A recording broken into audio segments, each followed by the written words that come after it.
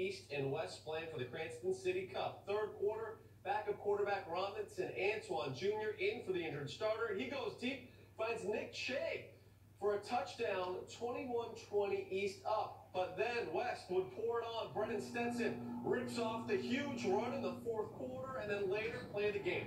Tip pass picked by West's Matt Carvalho, and then check this out. This is it to Cam Alves, who gets in for the score. Congratulations to West. They win it big, 53-21 your final. Bruins also in action tonight. They're coming off an overtime win.